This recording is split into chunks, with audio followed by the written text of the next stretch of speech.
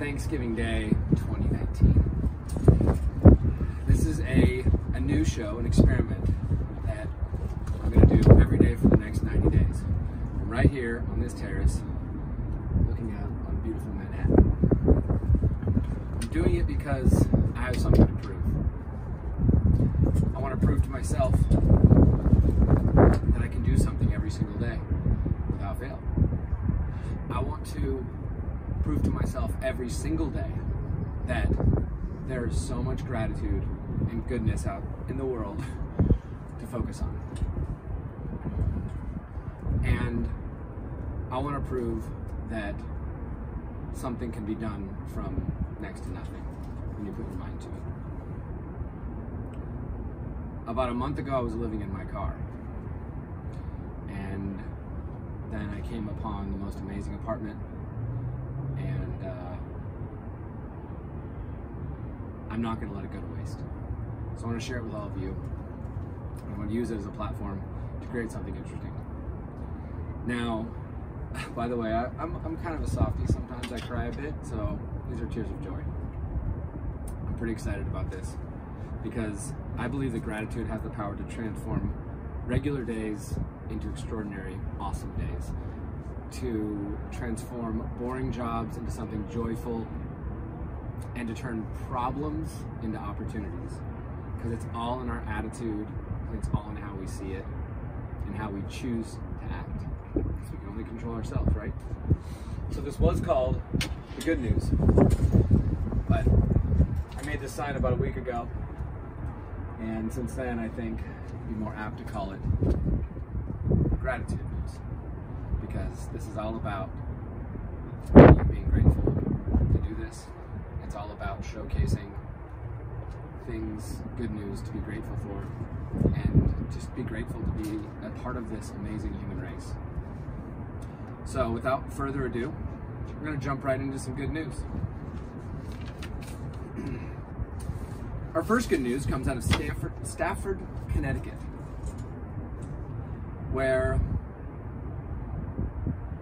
I can't read my own writing. I wrote this so fast that it's challenging to read my own writing. So this is an experiment, and it's going to get better, but I'll correct this if it's wrong in the comments below. But it looks like Edward Surt and his wife were driving to dinner when they spotted a burning car. Edward and his wife stopped the car. Edward jumped out to action. He saw a man inside of the car. He jumped, grabbed that man out of the car, rescued him, and as he was walking down the street, turning the corner to safety, the car exploded. The gentleman who was saved, his name is, I believe, Glenwood Little, and he's looking forward to spending more time with his grandchildren, he says. And I think that's just a pretty beautiful act of heroism. And I gotta say, when I was collecting this news today, there was so much news to choose from. There's so much bad news. We all know this. There's also a ton of good news, and there's a ton of people that have already made Instagram accounts and YouTube accounts and all these things. I know I haven't seen YouTube accounts, but Instagram accounts that are dedicated to good news. So there's a lot out there. It was pretty cool. This was actually challenging to figure out what good news that I wanted to share with you. So my next piece of news here, or our next piece of news, is 4 years ago, in 2016. 62-year-old Arizona grandma, Wanda Dench. She was texting who she thought was her grandson, when in reality, take this down so it doesn't blow off. Change it anyway to put the news on the side. Oh yeah, I'm on air now. That's right. I was going to flip this around on air. Here, maybe we can do this. There we go. That looks like it's good. Give that a go. Alright, so back to the story. And I should also say that I chose to not put any special dress on, do my hair, any of that, because that would have just provided extra time, potentially wasted opportunity. The wind has been howling all day. ridiculously fast and loud, and it just stopped. So I decided to take this opportunity, and also, like, do I really need to do my hair? Maybe in the future. Today, it's about getting started and showing something. So back to the story. 4 years ago today, Wanda Ditch was texting her, she thought was her grandson, but she actually was texting now 20-year-old Jamal Histon. Also, we'll correct this down below. And Jamal responded and said, "Hey, offer still stand? Can I come for Thanksgiving?" And she had him for Thanksgiving. Jamal came over, and they've been carrying out the tradition for the last 4 years, every year. So right now, Jamal and Wanda are having Thanksgiving in Arizona, and they are an awesome couple friends. It's pretty beautiful. You know, Thanksgiving is an interesting thing. Forgetting about the historical significance of it, because there's a lot of undue shenanigans and controversy around what actually Thanksgiving in America means. But if we can acknowledge that, and also look at it as a day to just remind ourselves that every day we should be grateful, can be grateful. Excuse me, should language, I believe, is pretty toxic, pretty dangerous. Woulda, coulda, shoulda. Doesn't really do anything except cause problems.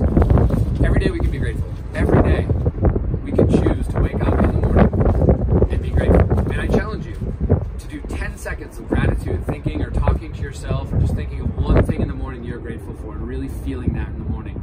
And it'll shift your whole day. At least it has for me and everyone I know that has done that or taught me that.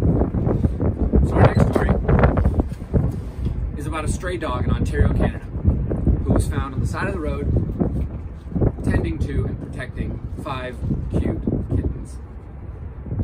Local shelter is now handling everything, and the story blew up on Facebook, so you may have already heard about it, but I think it's just pretty sweet when you have just a stray dog, whose name is, by the way, now Serenity. Just, you know, different breed of animal, helping out some beings in need. So I'm proud to be on Team Human, and you know, this is going to be a platform to do a little preaching. And the thing I want to preach about is cooperation and helping each other and acting in love versus fear. That shit is crucial, important to our survival as a human race, or not just our survival, for us thriving. Because maybe we can survive for some time without it, but we can never thrive without cooperation and love. All right, our next story. This one comes from MIT CSAIL, C-S-A-I-L, which stands for Computer Science Artificial Intelligence Laboratory. MIT CSAIL, in collaboration with Massachusetts General Hospital, created a new deep learning model that can predict breast cancer up to 5 years in the future. And this is no small study. 60,000 mammograms. All it takes is one mammogram in order to predict. 60,000 mammogram patients were studied, and they got this data. That's significant. That's awesome. That's some good news about AI, which we don't hear a lot of, right? We don't hear enough of that. And there's some really cool stuff that technology is doing. That makes it sound small. There's changing our entire freaking world and how we communicate, and it's allowing me to do this right here. So there's a lot of good news. There's a lot of uplifting news, a lot of news to be grateful for around technology, and that's cool. And another piece about this same news, the professor who led this study, creating the new AI deep learning model that can predict breast cancer up to 5 years in the future, is MIT professor Regina Barzilay. I hope I pronounced that right. This amazing human being led the research and is actually a survivor of breast cancer herself, which is pretty awesome and speaks to doing the work that, like, how is that for a mission-driven project? How is that for really, like, affecting change in your world, something you know deeply and have experienced deeply? What have you experienced deeply? How can you utilize that to create change in the world?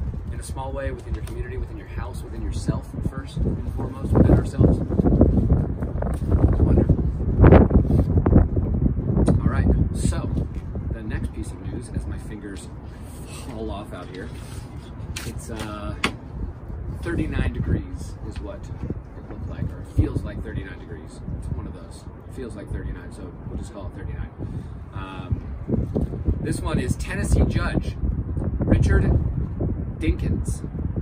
Richard held the baby. This judge, he held a baby, bouncing this baby up and down while he swore in Juliana Lamar, the baby's mother, to become a lawyer, an attorney, in Tennessee. And this happened because Juliana asked the judge, can you please hold my baby? I want him to see me. I want him to be here for this moment because I do everything for him. I'm paraphrasing. She said she does everything for her baby, and that's just, I think that's beautiful, and another just purpose and passion and reason. Like we're told a lot about passion and find our passion and find our purpose. We look outside a lot of those things, but like looking inside and figuring out what is your purpose and passion, and it doesn't have to be because, you know, some elaborate external thing of traveling the world. Maybe it is, and no judgment on you if it isn't, but sometimes it might be just affect change in one person's life. It might be to improve your own life in some way, shape, or form, which will probably improve the lives of others connected to you. So, yeah, I just makes you think different about what this whole, you know, pursuit of passion and purpose is. So, we have, I think this is the last piece. We'll see when I flip the page, but do the little news thing right there. Well, podcast mic just fell down.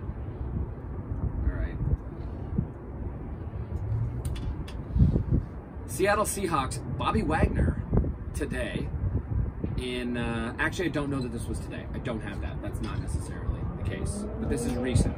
Seattle Seahawks, Bobby Wagner paid for everyone's groceries in a Seattle convenience store for 30 minutes. Didn't tell anyone, just as they came to the register.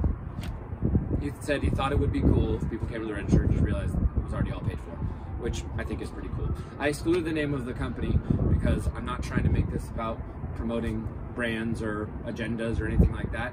This is free of races, genders, and it's for everyone. It's just for everyone. It's for uplifting. So no matter who you are, no matter where you are, and there's probably gonna be some brands that'll slip in here and there, but they're not paid, and I'll try to avoid them, especially if it seems like it was an uplifting thing that was paid for. Maybe I'll change that in the future. I don't really know. This is the first one, so I'm thinking these through, a lot of this stuff as it's happening. But that's kind of cool, because when we just do something, we learn through doing. And I'm totally learning through doing right now. So that's the end. That's the end of our show. Be sure to subscribe down below. Or if you're listening to this on podcast, subscribe wherever your subscribe button is.